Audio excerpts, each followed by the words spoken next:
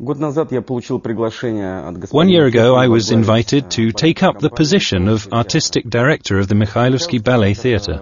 This is one of the oldest and most important ballet companies in Russia. The Mikhailovsky is famous for its perfect combination of experimental works and splendid classical productions. I knew the company very well and I accepted the offer with great enthusiasm. I visited London several times as a dancer with the Kirov Ballet. It was a thrilling experience. In July, the Mikhailovsky Ballet makes its UK debut at the London Coliseum. I too am making my London debut as artistic director of the company. We are presenting 2 fantastic productions, the epic Spartacus by my favourite choreographer George Kovtun, and a romantic Giselle by Nikita Dolgushin, the legend of Russian ballet.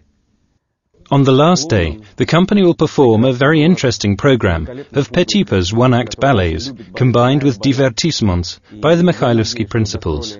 There's something very personal about this visit, as I am presenting to London my latest work. But it is not me in a new role, nor an appearance in a ballet gala.